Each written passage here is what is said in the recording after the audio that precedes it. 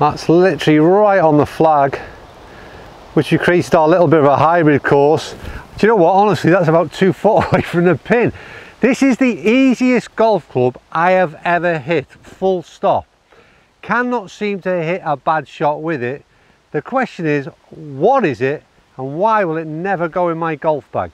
Well, the question is, how far will you go to make your game the best it can possibly be, to make golf the easiest it can possibly be?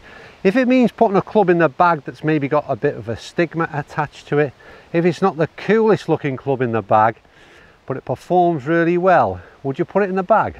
The club in question is also very versatile. You can use it in a number of positions, and not just from the tee. Swing ball, swing, it's not too bad. It is of course a hybrid, but it's not just any ordinary hybrid. So the question is, what is so different about this particular hybrid, and why am I saying it's the easiest club I've ever used? Well, first of all, it's a ladies hybrid, that's the start.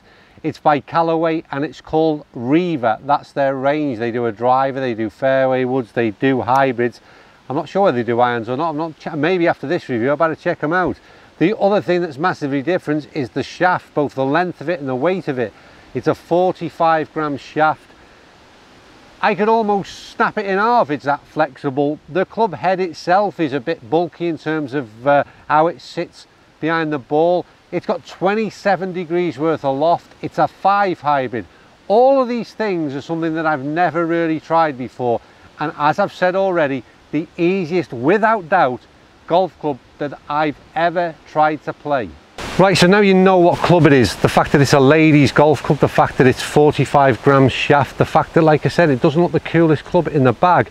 My question is, would you game it? Because like I said, I've been discussing with the camera lady all morning, this is probably as good a performing club as I've ever used. It's so easy to launch, it seems to go straight all the time. It's just, it takes an easy swing to get it airborne, it travels good distance. It ticks all them boxes, but I still say there's no way I'd put this into my golf bag. That's how shallow-minded I am. The question is, comments down below, would you?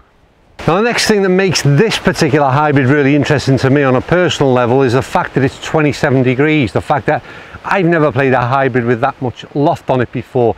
So again, going back to my initial statement, the easiest club I've ever played, that loft is certainly a big help, the length of shaft is a big help, and I think the flex of the shaft and the weight of it's a massive help as well. And we know that hybrids in general are real versatile clubs. I said about chipping, but you're in a lie like I've got currently, and what I want to know is what 27 degrees worth of loft does in terms of helping me get out of this kind of lie. And we've got a camera behind the green which will tell us it literally pops the ball up again so high, so easy. That was quite a heavy lie I was in there. That 27 degrees again just adds to what's so great about this golf club.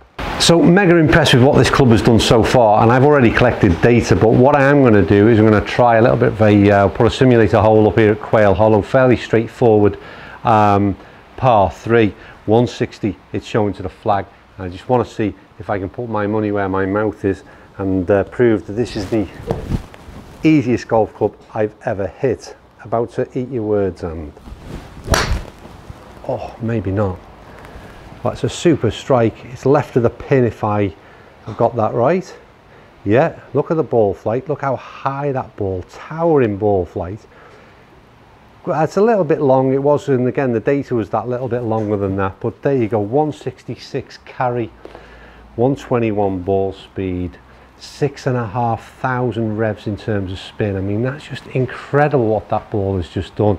We haven't got descent angle on that, we'll have a look at that, but that's literally coming down, as you can see, from the ball flight, and that's stopping on a green almost immediately.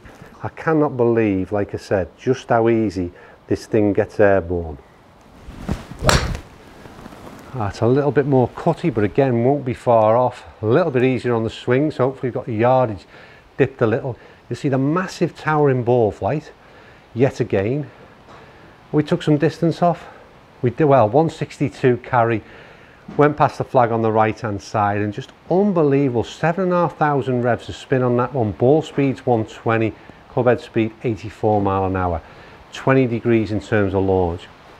Seriously, This club would be an absolute weapon in the majority of average golf club players' bags, let me tell you, if I can get them words out. I'm amazed at this thing, you know.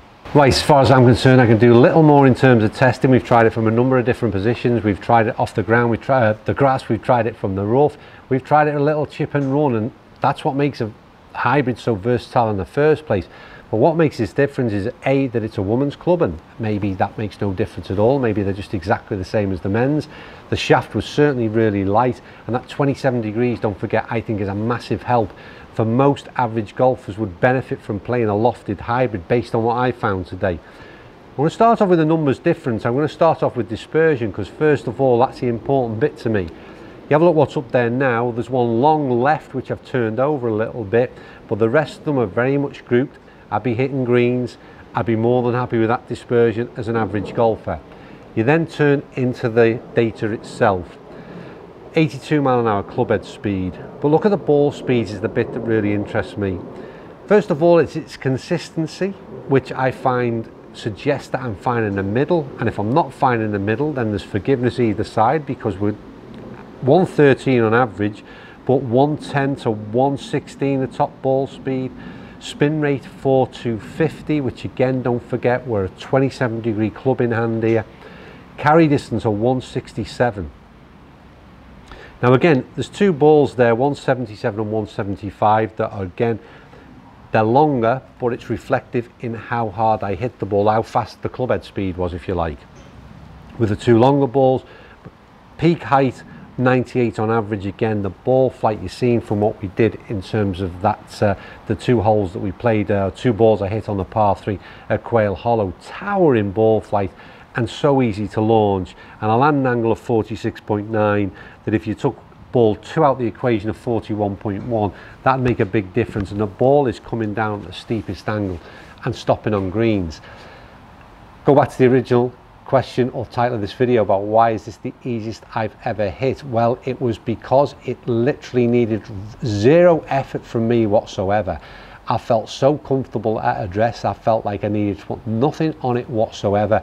Just swing a natural smooth rhythm, get that swing going, and the club did the rest. It launched the ball so high, it maintained a high ball speed, and to be carrying that sort of 165 distance, what a great club to have in the bag. Now, taking the women's thing out the equation, which may be an issue for most men to put a women's golf club in the bag, I don't think that's a major thing, but obviously there is a man's equivalent.